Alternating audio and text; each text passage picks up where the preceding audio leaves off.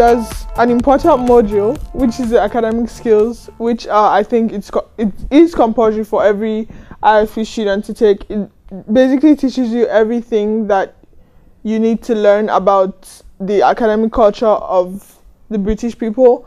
Western studies is very different from the other country, so the difference you should know, and then this other thing the academic skill teacher will tell you. It gives you a platform for every other subject. Without academic skills, you won't know how to write like essays. Some people, English isn't their first language, so you have to learn how to like write essays and learn how to deal with presentations and learn how to think critically. So initially, I thought academic skills was not really worth it because, I don't know, it felt like learning English to me. But at the end, like after learning how to write essays and referencing and the bibliography, which most of us had no idea about, it's actually really useful now. But we didn't think that, so I didn't think that at the start, but now I think it was really helpful.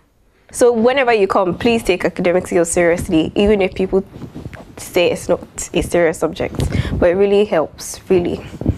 Please keep going because it's very, very useful. If you want to get a high mark, you should learn a lot of skill from the academic skill. Yeah.